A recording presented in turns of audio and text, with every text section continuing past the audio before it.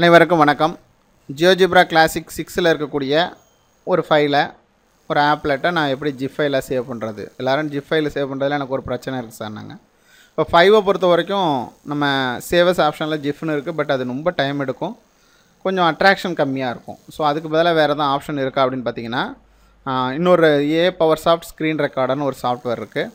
அதை நீங்கள் இன்ஸ்டால் பண்ணிக்கிட்டிங்கனாக்கா, நான் ஏற்கனவே சொல்லியிருந்தேன், அந்த சாஃப்ட்வேரில் இந்த apowersoftை பயன்படுத்தி நம்ம எப்படி ரெக்கார்ட் பண்ணுறதுன்றதை பார்ப்போம். ஸோ இப்போ அந்த apowersoftை நான் ஆன் பண்ணிட்டேன். It will open. இங்கே பார்த்தீங்கன்னா அந்த ஸ்க்ரீன் தெரியும். ஓகே, இப்போ இது வந்து ஃப்ரீ சாஃப்ட்வேர், அதனால் நெட்டில் அவைலபிளாக இருக்கும். நான் எப்படி அதை டவுன்லோட் பண்ணுறதுன்றதையும் டுட்டோரியலில் சொல்லிடுறேன்.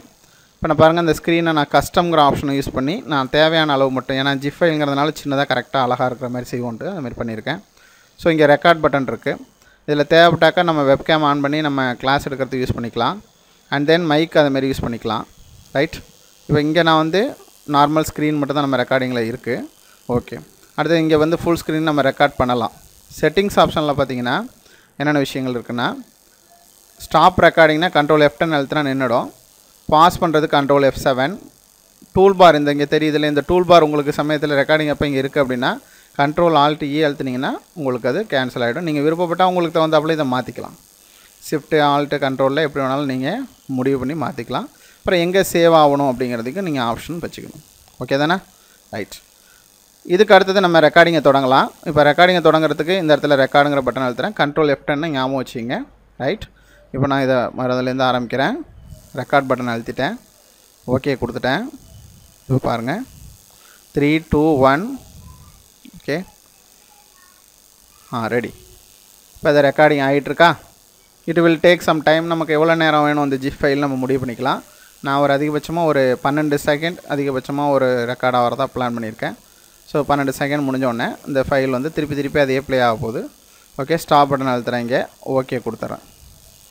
ஓகே கொடுத்தோன்னே இந்த ஃபைலை நீங்கள் ப்ரிவியூ பார்க்கலாம். இப்போ இதிலே என்ன ஒரு ஆப்ஷன் இருக்குன்னா, இந்த இடத்துல பார்த்தீங்கன்னா இதை கிளிக் பண்ணிங்கன்னா எங்கேருந்து எது வரைக்குங்கிறத நம்ம தேவையில்லாதது இருந்தால் முன்னாடியும் பின்னாடி இருந்தால் நம்ம கட் பண்ண முடியும். இடையில இருந்தாலும் நம்ம டெலிட் பண்ணிக்கலாம். ஸோ இந்த இடத்துல வந்து ட்ராக் பண்ண முடியும் இதை வச்சு. அப்போ அதுலேருந்து அது வரைக்கும் மட்டும்தான் நம்ம செலக்ட் பண்ணிக்கலாம். எவ்வளோ செகண்ட்ஸ் வேணுமோ அதை செலக்ட் பண்ணிக்கலாம். ஸோ இப்போ இது நார்மலாக ரெக்கார்ட் பண்ணாக்கா வீடியோ ஃபைலாகவும் சேவ் பண்ண முடியும், ஜிப் ஃபைலாகவும் சேவ் பண்ண முடியும். அடுத்து அதை எடிட் பண்ணோம்னா இன்னொரு என்கோடிங் டவுன்லோட் பண்ணுற மாதிரி இருக்கும். அப்லோட் டு யூடியூப்னா யூடியூப்லேயும் நம்ம அப்லோட் பண்ணிடலாம், கூகுள் ட்ரைவ்லேயும் அப்லோட் பண்ணிடலாம். ஓகே தானே? ஸோ இப்போ இங்கே நான் என்ன ஆப்ஷனில் சேவஸ் ஜிஃப்னு கொடுத்துட்றேன். ஆட்டோமேட்டிக்காக உங்களுக்கு என்ன பேர்லன்னு கேட்குது, சேவ் கொடுத்துட்றேன். இப்போ அது என்ன பண்ணுது, ஜிப் ஃபைலாக சேவ் ஆன உடனேயே நம்ம ஃபைல் வந்து நமக்கு ஜிப் ஃபைலாக உடனே ஒரு ப்ரௌசரில் ஓப்பன் ஆகி அங்கே ப்ளே ஆகிறத நீங்கள் பார்க்கலாம். பார்த்தீங்களா? இப்போ கூகுள் எக்ஸ்ப்ளோரரில் அது உங்களுக்கு அது ஒரு ஜிப் ஃபைலாக ஒர்க் ஆகுது. ஸோ ஜிப் க்ரியேஷன் ரொம்ப ஈஸி. இதுக்கு நம்ம எப்படி சார் எந்த சாஃப்ட்வேர் நாங்கள் டவுன்லோட் பண்ணணும் அப்படின்னு கேட்டால், இப்போ நான் அதை முதல்ல க்ளோஸ் பண்ணிக்கிறேன். ஓகே, க்ளோஸ் பண்ணிட்டேன்.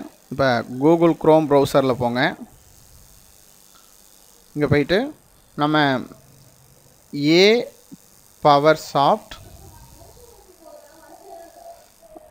apowersoftங்கிற சாஃப்ட்வேரு கிளிக் பண்ணுங்கள். இதில் நிறைய இருக்கும். ஃப்ரீ ஆன்லைன் ரெக்கார்டர்னு சொல்லி apowersoft.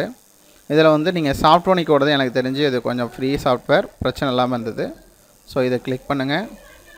இந்த லோகோ பார்த்தீங்கன்னா தெரியும். இதை ஃப்ரீ டவுன்லோட் பண்ணி உங்கள் இன்ஸ்டால் பண்ணிக்கிட்டு யூஸ் பண்ண ஆரம்பிச்சிருங்க. நன்றி.